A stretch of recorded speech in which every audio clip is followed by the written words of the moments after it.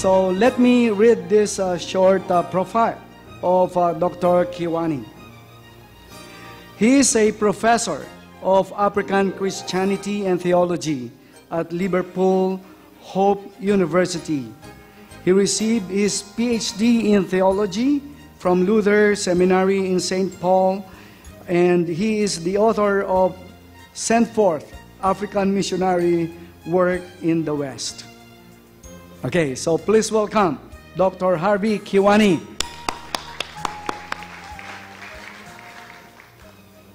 I'm speaking about theological hybridity, or hybridity in terms of theological conversations in the diaspora. I am Malawian, grew up in Malawi, and have ended up working in Europe and North America extensively for the past 18 years now. And when I first moved from Malawi to Switzerland, which is where I started my missions work in Europe, one of the things that really surprised me was simply the fact that I had left Malawi at a time when Malawi was experiencing a great revival.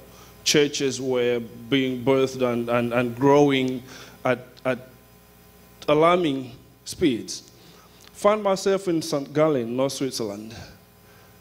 Christianity felt almost non-existent. And I began to wonder, in this day and age, is God doing something that could bring what's happening in Africa and what's happening in Europe in a conversation that would help both sides? As I thought about that, then I began to notice many African churches that were developing in Europe at the time, and they're still developing until now, by their hundreds every year. And they are emerging and they are growing as we speak today, as I speak to you today. Out of the probably 10 largest congregations in Europe, more than half of those will be African. Of course, the largest is African-led in Kiev, led by Sunday Adelaja, a Nigerian. The largest congregation in the UK is the Kingsway International in London, Nigerian-led, 12,000 members, and it's growing. But when you go into many of these churches, you find only African Christians. There's no cross-cultural connection with what's happening in the context. And so I began to wonder, African churches are growing in Europe. When European churches in Europe are dying, selling out their buildings to become nursing homes and pubs. And that led me to even begin to ask what's happening theologically here. The place that I went to automatically was the theology of the Holy Spirit, a pneumatology. Is the African reading of the scriptures in terms of pneumatology helping their Christianity grow in ways that is not happening in Europe at all? And of course, that became my research question for my master's, continued to be my research question for the PhD. But for the PhD, which informs the essay that I have here, the research was now exploring what theological conversations are happening between Africans and Americans when they go to the same churches, attend same services in Minnesota. Now, Minnesota is home to many Africans, many Kenyans, many Tanzanians, Liberians, Sierra Leoneans. It's not difficult to find an African congregation in Minnesota. But Minnesota is also part of the Lutheran belt that's home to many Lutherans. And for the research, I decided to look at Lutheran congregations in St. Paul and Minneapolis, especially those Lutheran congregations that had Africans and Americans meeting together. And really try and find out, are they talking to one another theologically? Are they informing one another theologically? And if this is happening, what are they talking about? And so I engaged several congregations, had a lot of focus group conversations, a lot of interviews, I had a bit of a questionnaire, and really just trying to find out, are they talking to one another in terms of theology, and what are they talking about? It became very clear very early in the process that the Africans and the Americans, even though they have been in the same congregations for a long time, they don't talk to one another theologically. In some cases, there was no other platform where they could engage one another apart from the Sunday morning service. Everything else that was happening in their churches was culturally divided or racially divided. The Africans did their own thing here, and the Americans did their own thing there. The Asians did their own thing there. While, of course, it was mostly white American theology that was shaping what was happening in these congregations. And so I began to wonder, really, if the Africans were allowed or were courageous enough to begin to contribute to the theologies of their congregations, would things look differently? Now, this was my assumption going into the research, that really, if the Africans are able to contribute, some things will sound differently in their congregation. Some things will be done differently. These are good Lutherans in the Lutheran belt. And we're looking at Kenyan Lutherans and Tanzanian Lutherans in the same congregations. When the Kenyan Lutherans or the Tanzanian Lutherans met by themselves, their services were full of music, dancing, everything you can think of. When they went to their churches on Sunday, all that had to be left out. They had to behave like proper Lutherans. And they had to, they're living with this schizophrenia for many years.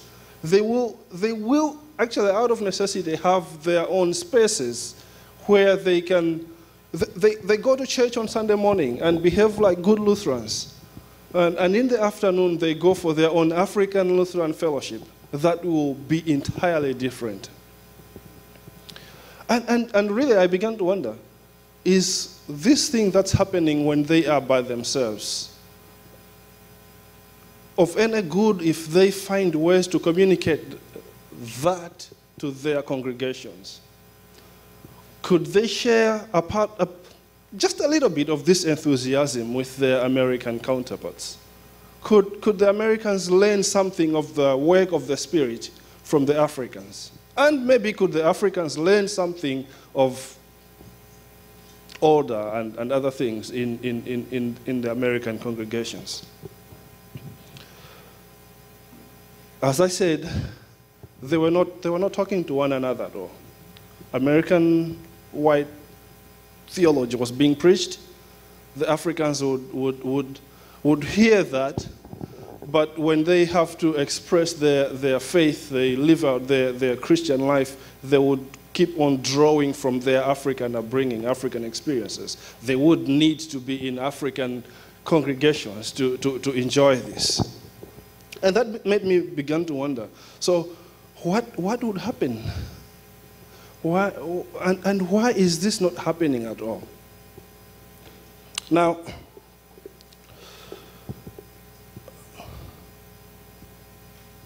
my father is an agriculturalist, a tea farmer, and growing up on a tea farm, you hear a lot of biological agricultural terms. So cross-pollination and hybridity were part of my vocab growing up. And what that taught me was simply the fact that sometimes you need variety to move things forward. In Malawi, even as I speak today, and this is part of the colonial residue of British culture in Malawi, when we see a good, fat-looking chicken, it's a hybrid chicken, we'll call that a Western chicken. The small native ones, those ones, we'll call them African chickens. And we do that not just with animals, even with crops. I spoke to my dad just a few days ago, and he was telling me about how he acquired a hybrid type of maize back in the 90s that he holds on until today, that he makes sure that it's not cross-pollinated with other types of maize. Year by year, he wants to keep that pure because that type of maize is better, more resistant to drought or rain or many other things. It yields better crops than the local maize. And that's what hybridity does to us sometimes. That when we get bits of the genes from here and bits of the genes from there, we are able to overcome some of the things that hold us back. And so for an agriculturally minded like mine, this becomes something that I find very promising, even theologically. Because on the one hand, of course, all theology is contextual. We are beyond thinking that one theology is something that will cover the whole earth. Doesn't make sense. It doesn't work anymore. Even Western theology is contextual theology. And we have to treat it like that sometimes, because I'm teaching at a university now. I have African students that can quote all the Western theologians, but don't know even one African theologian. And I'm wondering, really, what's going on here? We have to move beyond just believing that one theology will answer all our theological questions. Every theology is answering questions that are pertinent to the people that are engaging with God in their contexts. So, African theology is answering questions that African Christians are wrestling with. Sitting down with Professor Andrew Wars, a name that you probably know, he looks at me one of the days and says, you need to understand that Western theology is too little for world Christianity now, in that it doesn't know what to do with the issues of spiritual warfare and witchcraft that the Africans are dealing with on a day-to-day basis. And I find that really helpful, that Africans are dealing with their issues, Asians are dealing with their issues, Latin Americans are dealing with their issues. God is working in their lives, in their context, bringing them to truths that are relevant for their context. And it is only when, as a global body of Christ, Latin American, Asian, African, European, as a global body of Christ, that we get together in a conversation, that we begin to see and understand God better. All our theologians have blind spots. There are issues that I sit down with my European friends, and they're talking theology, and I'm wondering, why are you guys struggling with this? If this was in Africa, we would have resolved it in this way, and it wouldn't be an issue at all, right? That's Holy Spirit. And also I'm aware that there are times when we Africans are wrestling with issues that our Western friends look at us and say, why is this an issue at all? We could resolve it in this way. And it is in this informing one another theologically that we are able to begin to see God better as Christ's body of Christ on earth. We know for sure that Abraham got his revelation of God in the process of migration, in the process of moving from one place to another. And we live in a world here today where Christian migration is the thing. That I don't have to come to the Philippines to meet Filipino Christians. I meet them in London, in Liverpool all the time.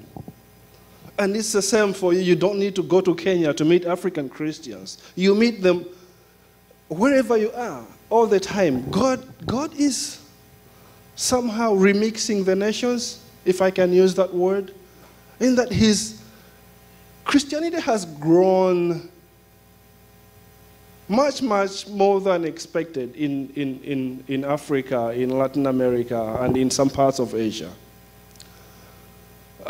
In Africa, just between 1970 and today, Christianity has grown from 100 million to 600 million. That kind of growth has never happened in the history of Christianity before. But at the same time that African Christianity is exploding, there is also an explosion of African migration. And it's mostly the African Christians that are migrating with their Christianity, with their theology. All right? People migrate with their theologies. People migrate with their understanding of God.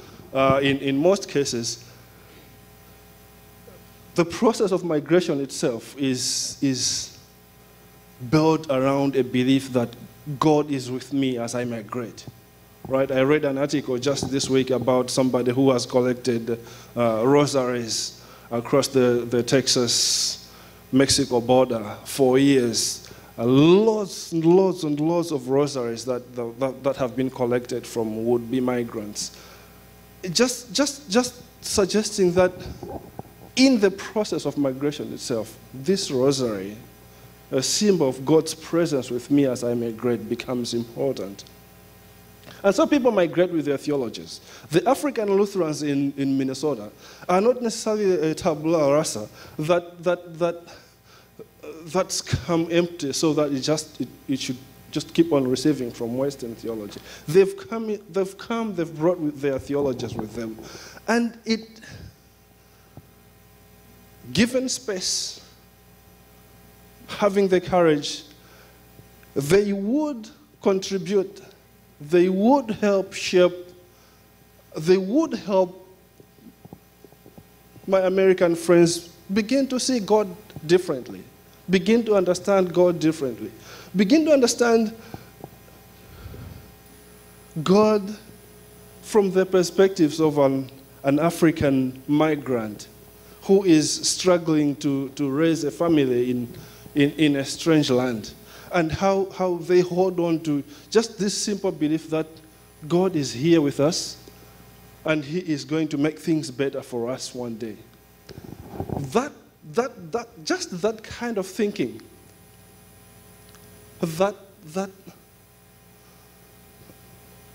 flips a different light in terms of theological conversations. How do we do theology from a migrant's perspective? How do we do theology from a poor person's perspective? How do we do theology from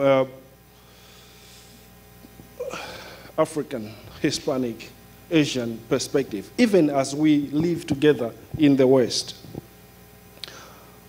Malawians, taking you back to Malawi, so this is Africa. We have folk stories and proverbs and that's how we communicate our wisdom, so to speak. And one of those for us simply says, the guest always comes with in literal translation, it comes with a pocket knife. And the pocket knife is quite critical for these people, at least back in the day, in that it would cut through all the things that hinder the community's progress. So, well, I mean, Africans living back then, the pocket knife would answer almost all your questions. If you needed something, the pocket knife would do it for you. You need an arrow, you just cut a tree, you sharpen it one end, that's an arrow for you. The pocket knife does it for you. But the pocket knife is a pocket knife because it is hidden, right? So you don't really know that the guest has a pocket knife up until you ask for it. Right? And so in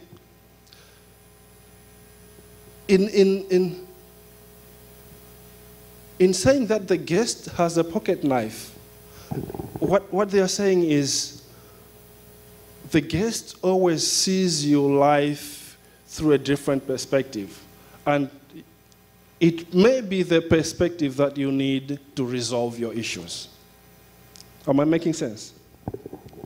The guest comes with a different type of knowledge that will help you answer your questions. You always, as I said, we all have theological blind spots. You always need somebody to show you something that you couldn't see because this is how we live here. And the guest gives you that. He brings you that. He helps you see things that you could not see otherwise. But also, another proverb says, if you are alone, you are not a human being. To be a human being, you need to be in a company of somebody who is different from you. Now, tying it down to theology, we always see in part. We prophesy in part. Everything is just as we see it. So we need one another. We need different perspectives to help us see God, understand God better. Theology is faith seeking understanding. But that understanding is always better if it is different perspectives shining the same light on the same thing. Such that, as in the image of a mosaic, that can only become alive, that can only be what it is if the different colors are put in together in the right places. And I think this is what God is doing now, in that he's bringing us together in ways that our theologians can engage in a conversation that mutually enriches and critiques both of them. That on the one hand, we are enriched by engaging people that are different from us, but on the other, we are also open to critique from people that are different from us. And it is in this tension between mutually edifying and mutually critiquing that we are encouraged, we are helped to see God better. My time is up. Thank you.